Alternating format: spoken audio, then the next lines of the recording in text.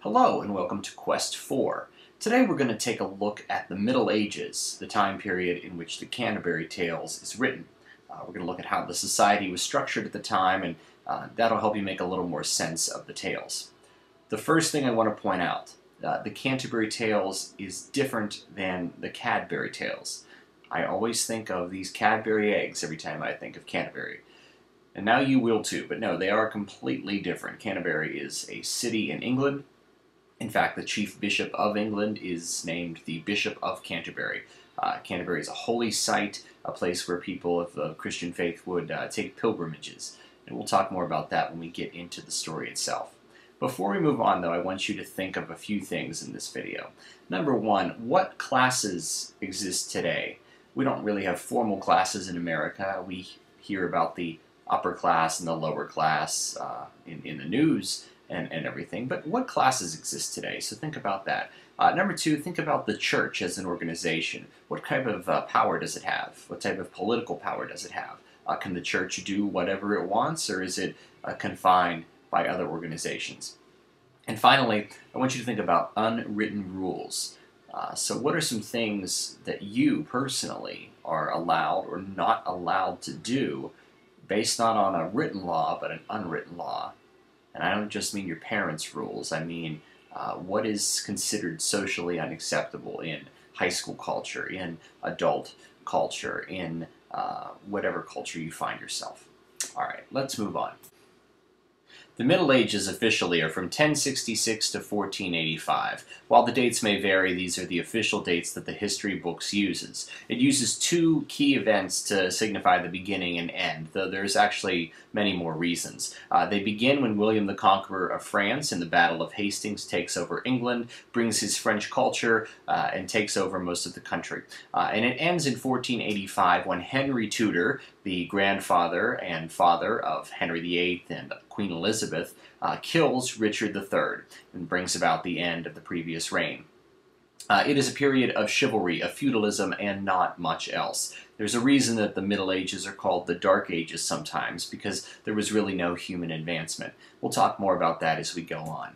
One key player of the Middle Ages is the church. Unlike today, the church is extremely powerful and extremely corrupt. They got this way because they controlled basically all of the information that people received. People couldn't read at the time, and in order to learn something, you had to hear it from the church. The church also had a great power called excommunication. Well, what does this mean? Really, what it means is that you can send somebody to hell.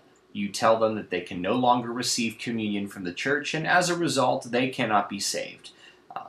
You may disagree with that. However, that is what many people believed back in the day, and so the church had a lot of power over people. In fact, Thomas à Becket, the Bishop of Canterbury in the 1100s, had disagreed with what the king was doing at the time, and so he excommunicated the king. Well, the king didn't like that very much, so he killed Thomas à Becket. This makes him a martyr in the eyes of the church, and that is why people back in the Middle Ages would go on long trips to visit Thomas à Becket's shrine in Canterbury. That's exactly what the pilgrims are doing in the Canterbury Tales. They're taking a long trip to see where Thomas à Becket's grave is, and they want to pay tribute to it. The church also owned land, which gave them a lot of power. Chivalry was the law of the land at the time. Unlike the Anglo-Saxons, which valued violence and glory and personal gain, chivalry was about virtue and love and serving women and serving one's country. When you think of the traditional knights in shining armor, they were following these elaborate rules and codes, much more refined than the Anglo-Saxons that came before them. Now, many people believe today that these laws were probably made up. There probably were not many people that were following these to the letter. They were very complex and probably just had to do with stories. But even so, chivalry had a strong hold on the culture of the time. Feudalism. Feudalism is the culture that we find ourselves in. It's the way the economy worked. You remember the Anglo-Saxons were really small villages. You worked for yourself and you also worked for the king. Well, in feudalism, you were in one of three groups. You were either a noble at the top, you were at the church and also near the top, or you were a serf, you were a peasant, and you were towards the bottom. If you were at the top, if you were a noble, you were either a baron, a lord, a knight, or perhaps even the king. But there was really no way to get to that state unless you were born that way. The church, in the same way, many people were born into that. And then the serfs, you were born a serf and you died a serf. You really couldn't move upward or downward. Let's talk about those three categories a little more closely. Nobles, very, very rich, and very, very few of them compared to all of the peasants and serfs out there. They lived in castles. Whenever you see ancient castles and hear about knights in armor and castles, well, that is because the nobles lived in castles. The nobles would train their own to become knights. Knights were not just grunt soldiers. Knights were very rich. I mean, you had to be to afford all the armor and the horses and the helpers, and they had a high standing. If you were a noble, you would have a coat of arms, something you would hang above your castle door with a symbol on it to signify you and your whole family. As I said before, you were born into this class, and in addition to just being rich, towards the end of the Middle Ages, the nobles actually took some power from the king. They had enough of King John telling them what to do, and so they took some power from the king, and the nobles at the time were actually sort of the beginnings of a democracy that we see later in England and then in America.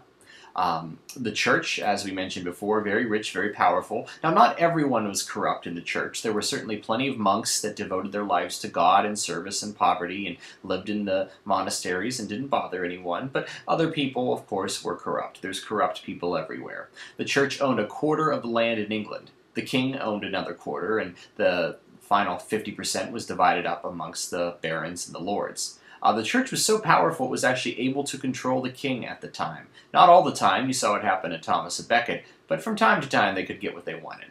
And then finally the serfs, the village people. Well, not the village people. The serfs were slaves.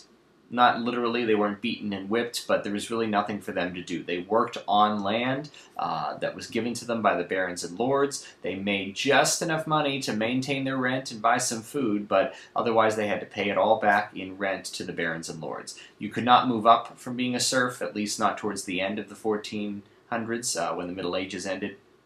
It was a poor, dirty, hungry, and sad life. And so those are the Middle Ages. That's where we find ourselves for the Canterbury Tales. We have people from all three classes in the Canterbury Tales, and I just wanted you to see what people were living like when they were telling these stories. All right, well, go ahead and move on to the next video. Thanks for stopping by, and good luck in Quest 4.